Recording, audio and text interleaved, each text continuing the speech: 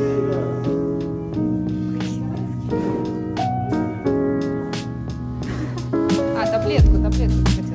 guys, welcome to Vlogtober day 5. Excuse the screaming kids on the background. We're in the park now, and you just saw me, Alex, my mom and Cookie go to the vet for just for a routine check. Nothing's wrong with her, thank God, knock on wood. We just needed to like check a few things. Everything's fine, and now we're free to roam around. And it's Saturday. It's around maybe 1:30 p.m. and the weather it's not bad, but it's definitely a good weather to just stay home under the blanket, read and sleep and eat. And I'm honestly planning to do just that. Actually, I did a bit of work in the morning, and I think I might do a little bit in the afternoon, because it's like this little freelance almost project. It's not really freelance because I work with this company on a monthly basis, but they basically just need a number of articles from me every month, and I need to come up with the keywords. I need to do like a whole structure for the potential art, like everything. I do the SEO part myself for this one, and then I write the articles, and I basically submit them whenever I want during the month. And so it's very relaxed, very laid back, and I like to do this on the weekends when nobody else is bothering me, when there's nothing else going on, and it's not stressful for me at all. I actually enjoy it, and I like writing, so it's in general like something I really love to do. So I might do that, and then I'm gonna read a few books, sleep, drink hot drinks, and now I don't know what we're gonna do. Maybe walk around the city center a little bit and just head home. Yeah.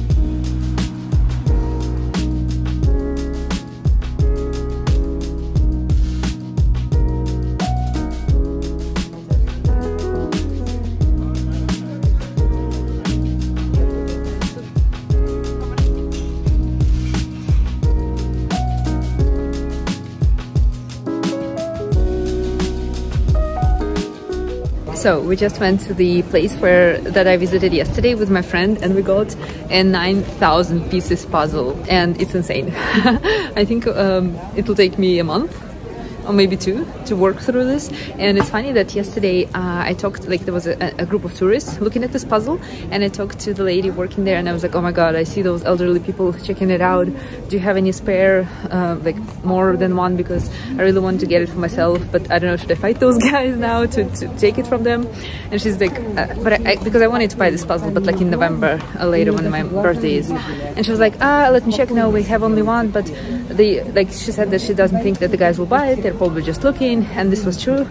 And so like I talked to her about it, like how I like it and stuff. And so today we came back, and my boyfriend Alex went to the cashier, to the same lady with the puzzle, and I saw it, so funny, she didn't see me for like 10 seconds, and I saw it in her eyes. She was like panicked a little bit, like oh, thinking that somebody else is getting it just the day after she talked about it with a girl, myself, right? And then she saw me and she was like, oh yeah.